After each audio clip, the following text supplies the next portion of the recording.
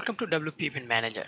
In this video, we're going to talk about shortcodes and particularly about our Zoom add-on shortcode and how we can use them in Frontend. So what is shortcode actually? Shortcode is one line of code which you can use to display a block or a section of data in a page using just one line of code. For a further explanation, let's go to our Zoom settings. We're going to switch to shortcode description here.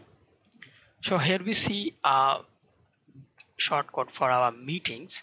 So this is a basic example shortcode over here, which starts with event Zoom meeting. Then we have meeting ID, we have link only, and show help. These all are tags, but actual shortcode is the event Zoom meeting. So this shortcode, what it does, it allows us to show meeting details on a front-end page. So what I mean by that, let's go ahead and create a new page.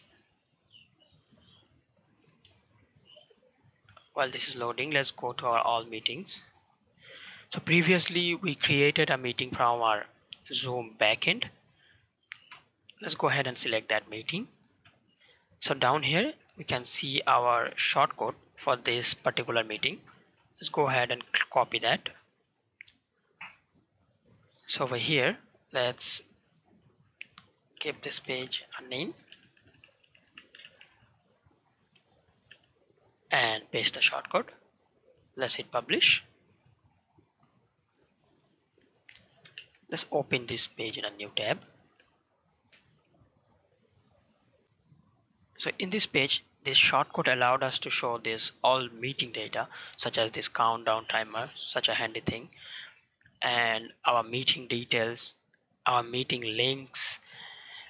And let's go ahead and let's tweak this shortcode and see what changes it does to our front end.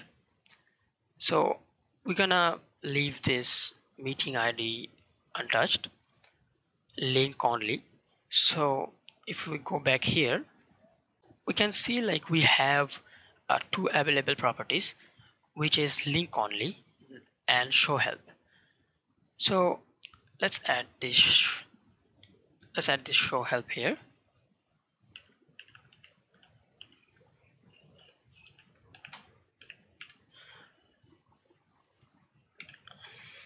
So link only, currently it's set to no.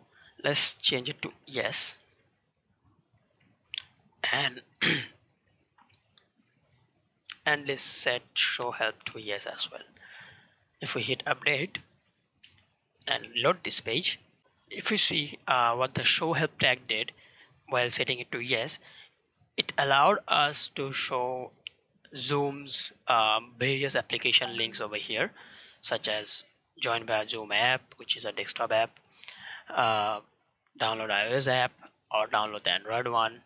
And what this link only yes allowed us to do, to hide that countdown timer and the meeting details like the host and time and the date, such as.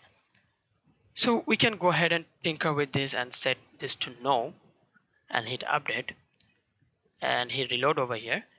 We can get back our countdown timer, our host details, time zone, duration, and such as. So this is like such a handy feature. Using like this one line of code, we can customize our Zoom meeting details in various way. So that's one thing. And I'm gonna go ahead and show you two other shortcodes from our Zoom settings.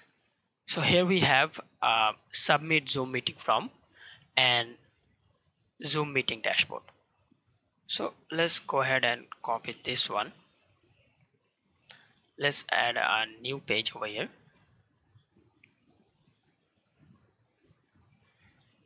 Let's call it meeting dashboard. Let's paste our shortcode here. Let's click publish. If we switch over here and go to general settings and set this Zoom meeting dashboard page to our page we just have created, meeting dashboard, and let's save changes.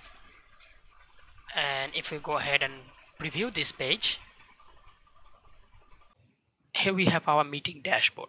So here we can like see our upcoming meetings or the meeting listings, how many meetings we have, even edit them and delete them. Even we go to our backend for settings, we can sync Zoom meetings with our WP admin Zoom add-on, and we can even see the Zoom user list. So this is a handy feature if you don't want to use the backend and let your users use the front end to manage mostly the all aspect of the Zoom meetings, and let your user manage your meetings from the front end. So this is our Zoom dashboard.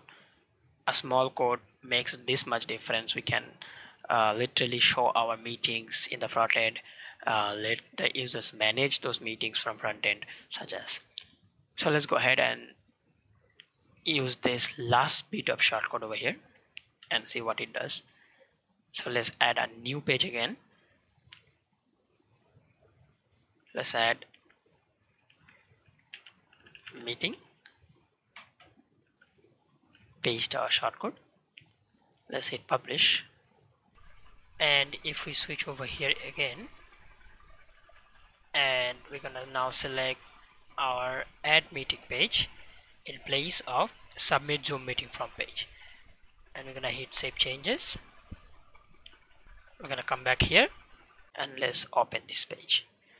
So this meeting dashboard shortcode and this submit from shortcode doesn't have any properties or tags to configure, but the event meeting details shortcode which we used here, it does.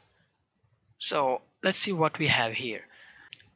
We have our Zoom meeting name, we have Zoom meeting description, our meeting host,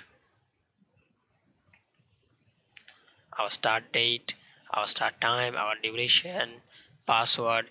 This is like an exact replica what we did in our previous video where we added a Zoom meeting from our backend but in front end. So this allows your users to add meetings from the front end with a single block of code. This is amazing. I love using shortcodes and they are so much handy. So that should be pretty much it for this video. I hope you enjoyed these informations about shortcode and how you can configure them, and I'll catch you in the next one.